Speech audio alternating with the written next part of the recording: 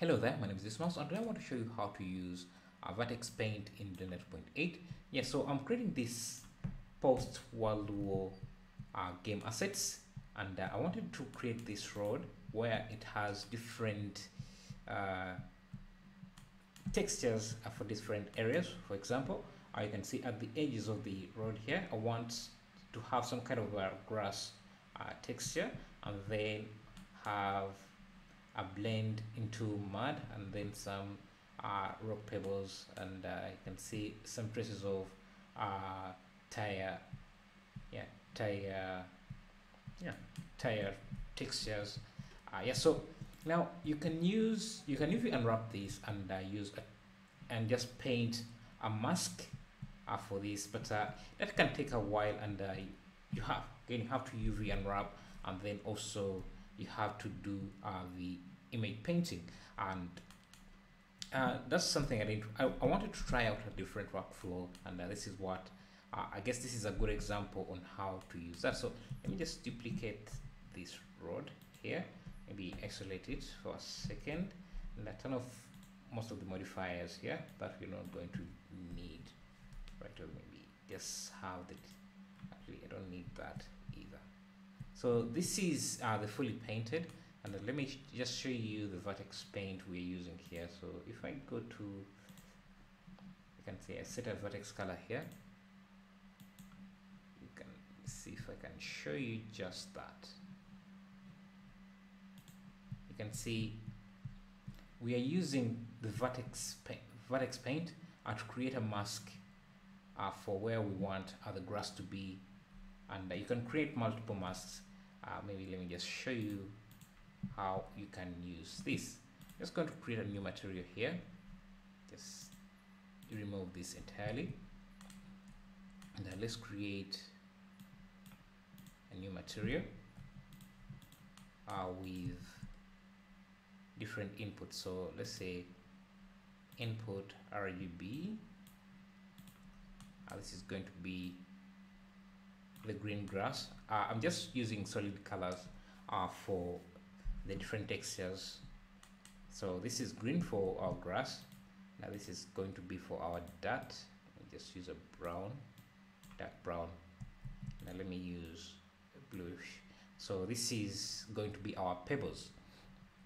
Now you could use texture painting to create the mask for this, but that's usually a bit difficult because unless if you're going to use multiple images, it would be very difficult.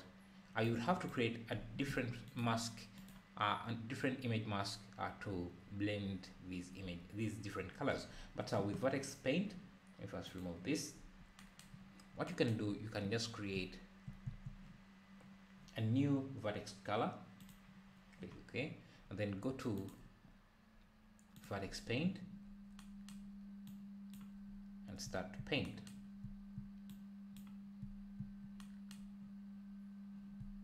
Just make sure that I'm seeing. You won't be able to see it in the materials. Just have to turn to viewport shading to see what you're painting. Usually the default color is set to white, so if you're trying to paint and you're not seeing anything, make sure you change between the color. So you're also not limited to just blue. You can change, you can paint different colors, but yeah, let's switch back to black so that we can create that black and white mask. So I'm just creating a new mask for, say, the grass, where the grass is going to be, and I want the grass to be represented by this green color. So just this is going to be our mask. And now to use this, you just have to add the vertex colors into your shaders. So input vertex color. You can even rename this. So I'll call this grass mask. Now if we go to the materials tab and use Ctrl Shift click, I should be able to see that mask. Now because I've just changed the name here, this color, this vertex group no longer exists. So I just have to go back vertex color so that I can find that. I can see this is what we have. Now to mix these two, so the white areas will be the dirt, and the green area and the black areas will be the green. So just use a color, mix RGB, feed color 1, feed the green into color 1, and then this into color 2, and then use this. You can either choose to use the color or factor. I'm just going to use the factor, which is just going to give us a black and white mask, or a value between 1 and 0 depending on the values we have here.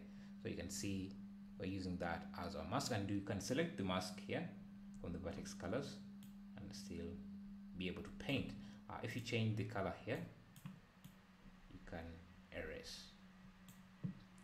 So we have our dirt, we have our grass. Now let's add in some I don't know, pebbles or something. So for that, we just create a new mask. You can create as many masks as you want, so I'll just call these pebbles. And I can go to the vertex group, Shift A, input, add a vertex group. I can see after you add it here, it should be accessible under here. We haven't painted anything to this, so if you try previewing this, you won't be able to see anything, but you will be able to see. Let's see. Okay, it shouldn't be. I think it has to refresh first. I don't expect it to be showing. Okay, I still have that selected. So you need to make sure that okay, this must be maybe a bug or something. I see.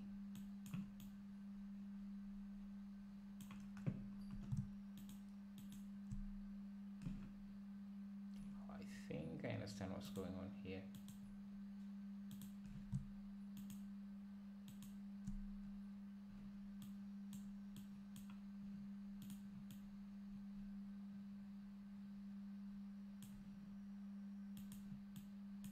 So remember that when you select the mask you select here is the one you're painting on. So right now I'm painting on this mask here. So I think this is a bug. You should be able to preview what you're seeing here. And I think the reason why we're seeing the bottom mask is because you have to clear the results of the last mask. So let's do that. Let's just select a flat color, go to paint, and then set vertex color, and that will just reset the entire that will just fill paint the entire mesh with the color you select here. So if I change this and go to that, you can see I get that. Now I think, yeah, if you now we can switch between. So what was confusing here is that when you create a new mask, it will carry the earlier paint strokes that you painted with it. So if you want to clear that, you have to just I think for usability I think it should be you should start from scratch. You should start with a fresh mask instead of starting just getting a duplicate of this. But yeah, I think that's a feature you can ask for. But yeah, so reset this completely by painting that, and now we can just change the color back here and paint like so. Now if we switch between this and this, you can see what we get. Now you can go back to the materials and preview. Okay, we no longer have these pebbles because I deleted it, so I just need to bring that back here.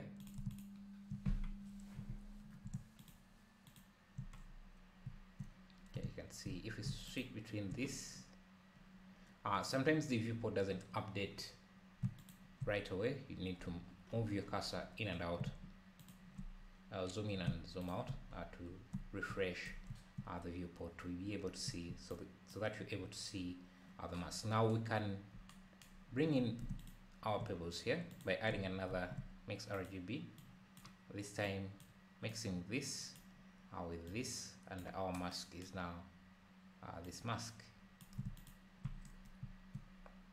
So if I select this color mask, I can paint or whatever color is here, and remember you can now change this color to whatever you want as well. So and if you switch this out for textures, you can start to see what you want. So you can see how that looks. Let's switch this out for different texture as well.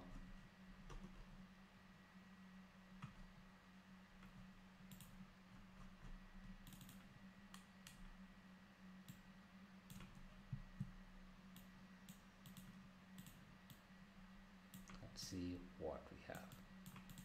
Yeah, so you can use vertex colors to create some interesting texturing, and it's what I was using in the original file. So let me just show that. First disable some of these masks or these modifiers. Can see I start off with this color, and the great thing about vertex painting, you don't even have to bake any image textures. This is baked into the mesh. The colors are baked into the mesh, though what I would have to but the resolution of the paint is going to be based on the number of vertices in your scene, in your mesh. And, so you can see for this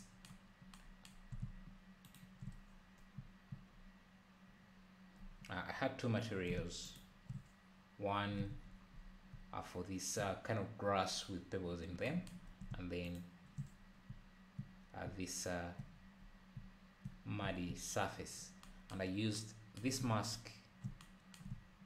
I used the vertex painting mask to create this mask where it masks off the pebbles or the grass from the dirt. You can see now what we have. Now if I paint it onto this, you'll see that I'll be painting in more pebbles.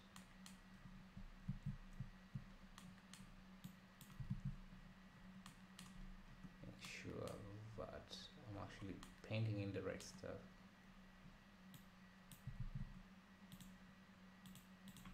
Let's see the mask. You need to be in vertex paint, non-texture painting, so you can see, yeah, can paint in, and you don't even have to save the vertex paint. They're saved whenever you save other project files. Let's see. Yeah, so that's it. Thank you for watching.